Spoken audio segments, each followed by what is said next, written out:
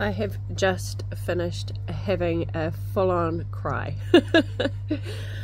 I'm having a procedure done on Friday, and if any of you have ever had anything medical done, any sort of procedure, you will probably relate to this. The fear, the emotions, and all the thoughts and things that kind of go with it, right? So on Friday, this procedure is something that has a lot of emotion attached to it, something that Mum had, the big C, and something that Nana died of and passed off. And for me, I need to go and get this test done, this procedure done, because it is genetic and it runs in our family.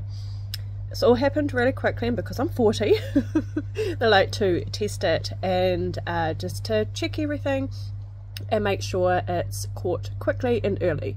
So I'm going in for this procedure, and for the last 3 days, I kid you not, well actually since I booked it, probably about four days, I've had such upset queasy tummies and of fear, pretty much fear. So what I'm doing, and I went into Dave before and I just burst into tears and I said, I'm really frightened, I'm really scared because of everything that's attached to it, all the emotions, and going through this journey, you know, what if it is, what if it isn't?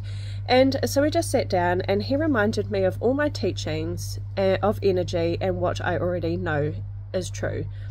Wherever your energy goes or your attention goes, that's what they are. Wherever your attention goes, your energy flows. So emotions are a huge one. They are energy in motion. So the heightened emotion, the stronger your emotion, the more energy that's going to go towards that, what that emotion is attached to.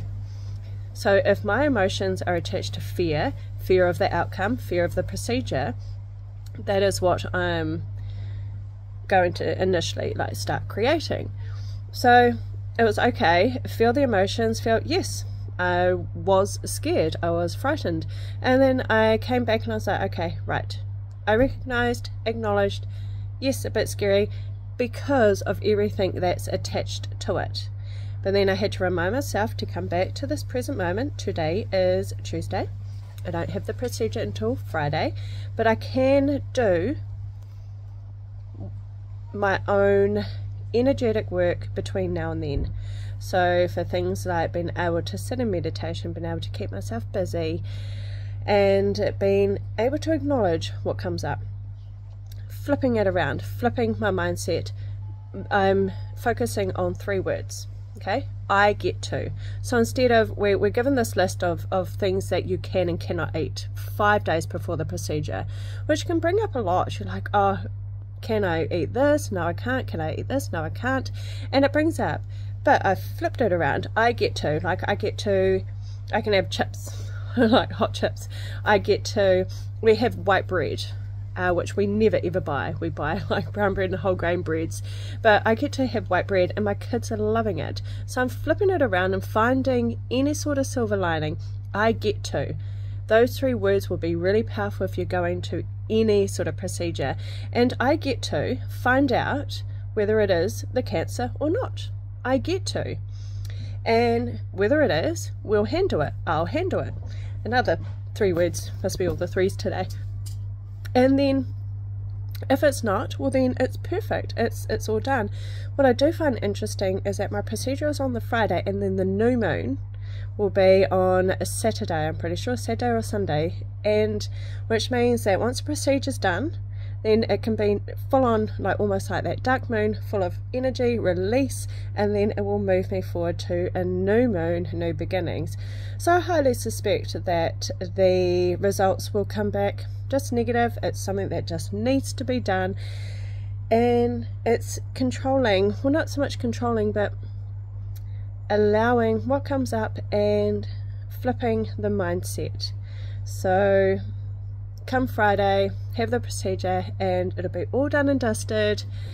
Release, let go, like a literal release, let go and cleanse, in order to move forward for a new beginning, or the emotional cleansing, or the emotional attachment to outcome, because Mum had it, Nana had it, and it's highly likely it goes in that feminine genetic line. So they want to test me and moving forward, I get to find out as well, and it empowers me to know and to be able to look after the children, and then knowing what emotions are attached to that situation. So because energy is motion, emotion is energy in motion,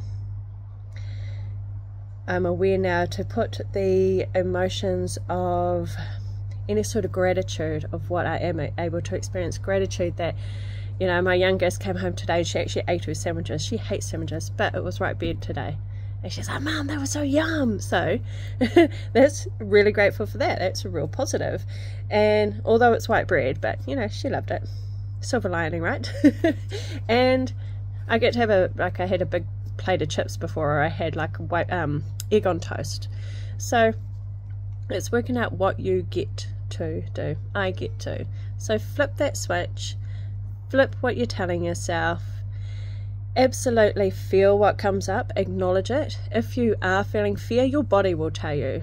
My tummy churns all the time, and then I have not been able to eat because of that fear. So feel it, like physically stop yourself, pause, feel what's coming up, acknowledge it. It just wants to be acknowledged, and just say, shit, I'm scared. I'm actually like quite terrified right now, and that's okay. And then you'll be like, right, it is and it isn't in your control. You know, what's in your control is how you feel, how much energy you put into the thoughts, what energy you put into your emotions, and then whether you flip it or not, it's all in your control moving forward. So it's now within my control the next few days before the procedure of what energy, what emotions I want to attach to this experience. If you want it to be a positive one with a positive output, flip that. Flip the energy, flip what the emotions are that you're trying to feel. What would your ideal outcome be? And focus on that. So all my future teachings as I get the business up and running will be a lot of how to do this, how to flip it, not just mindset, but the energy side of things, the energetics. So, you know, with like my nursing background, I understand the procedure, I understand the staffing side of things. I've been there on the other side. I understand all of that. And then as a patient, and now with knowing the energetics, and so with my nursing background, and now with my intuitive healing background and work now, the intuitive side, I also know how the emotions can affect the outcome as well. So that is something that I'm looking at branching out and being able to teach, of how you can achieve the desirable outcome that you're really wanting to achieve, and how to find the silver lining no matter what it is, because there is always a silver lining. There is always, every experience can teach us something. It's whether we see it as a gift or we see it as a curse.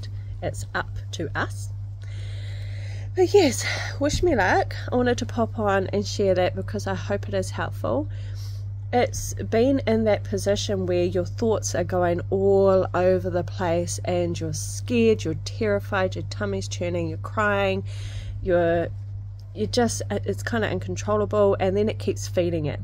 And then when you're able to come back to center, like I am now, and you're able to feel good, that's what I want to teach. Being able to teach that you can flip from one to the other and create exactly what you truly do desire. I hope that was helpful. Any questions, let me know, and wish me luck for Friday. Mwah.